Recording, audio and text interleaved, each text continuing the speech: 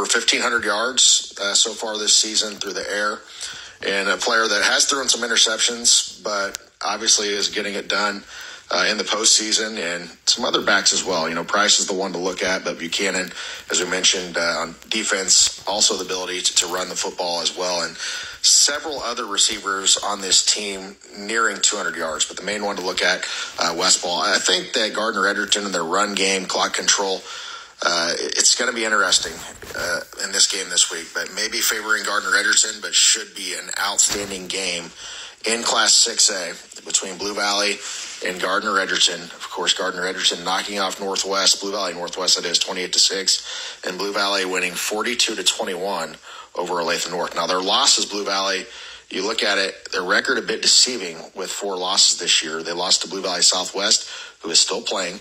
Blue Valley Northwest obviously lost last week to Gardner. They lost early on in the season to them by 14. Miege and Aquinas was going to be a coin flip game this year, and it was.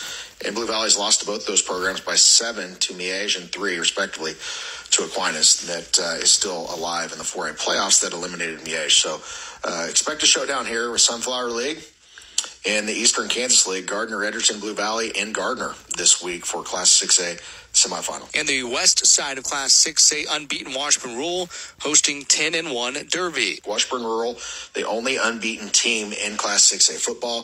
Coach Bueller and company, they have been so impressive. The Heim brothers, we talk a lot about this team and how good they are. The quarterback play has been outstanding. Several weapons at receiver, out of the backfield, defensive line.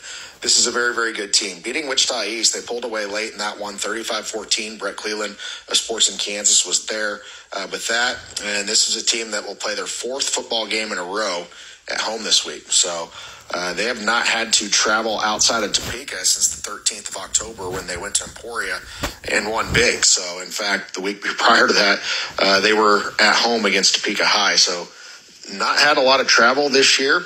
Went over to Kansas City Piper.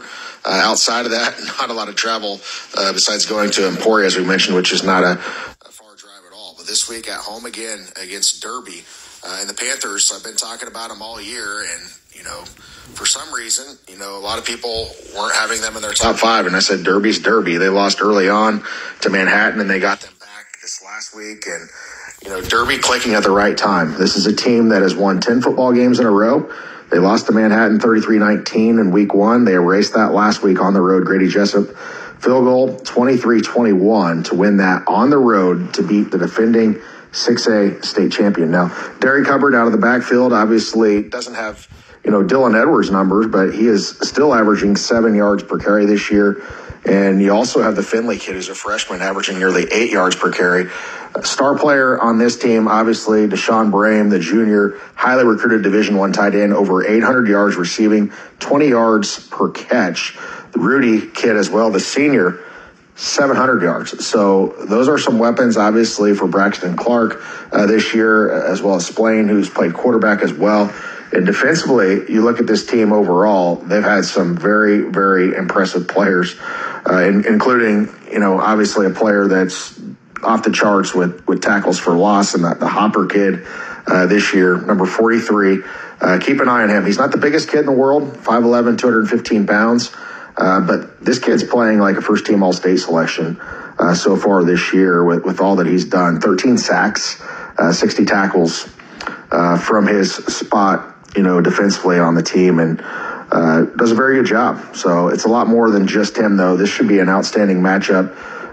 Coin flip style matchup. I don't know which way to lean. Washburn Rural's been very good, and Derby's an improved team throughout the course of the year. 2 powers going at it in Class 6A. In Class 5A on the east, Blue Valley Southwest 10-1, hosting 9-2 Mill Valley. Well, this 5A East semifinal, you've got Mill Valley traveling to Blue Valley Southwest. Mill Valley, the 4-time defending champion, and they've really been, as a program, the barometer for Kansas of late. I mean, they've won 4 straight state titles. 6 of the past 8 seasons, they've won 5A state championships. And you look at Blue Valley Southwest, on the other hand, a team that's very talented. but this is just their second time ever in the state semifinals.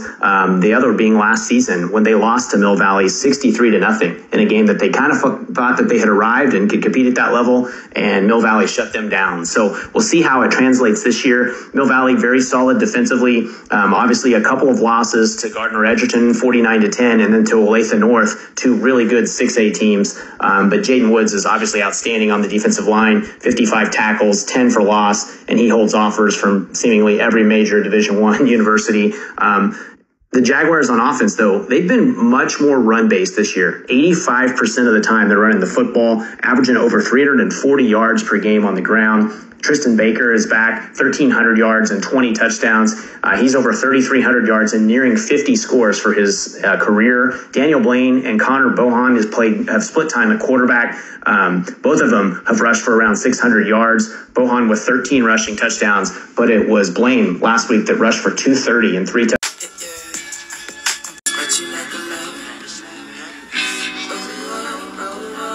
If you want to send a birthday shout out to someone over the air, you can. It's easy. All you have to do is call 785-222-3400 the day before and give us the deets and we'll do the rest.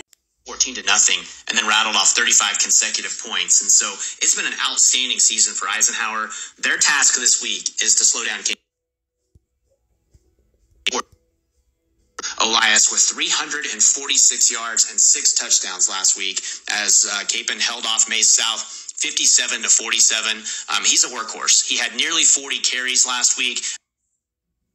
And he's just an outstanding player and one of the best backs in state history. Dylan Hamilton has been very good at quarterback for the Crusaders, over 150 yards passing and a touchdown, and then he can beat you with